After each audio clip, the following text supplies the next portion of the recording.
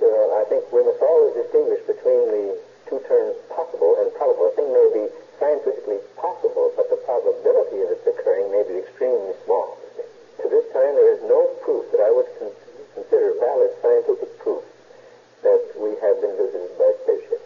I would say the great majority are balloons, meteors, satellites, aircraft seen with the sun glinting off of them, and birds. And then you get into a host of minor things. But in general, you can say that the IFOs, identified ones, have turned out to be generally quite usual things seen under unusual circumstances, or surprising circumstances. It's a global thing. What it is, please don't ask me. I'm still a puzzlist. You might call me a study in puzzlement. But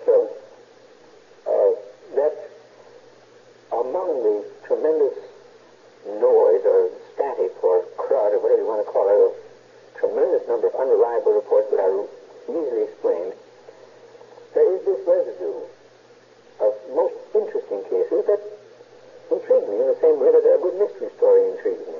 And I'd like to get the solution. I don't think it is space people, although I would be delighted if it turned out that way. Because as an astronomer, I think it would make astronomy even more interesting than it is. And as far as the Air Force is concerned, I can't speak for them, of course, but I should imagine that if the existence of spacecraft were really established, it would really increase the appropriations of the Air Force. First of all, this business about being in cahoots is just simply the downright falsehood. And if they insist that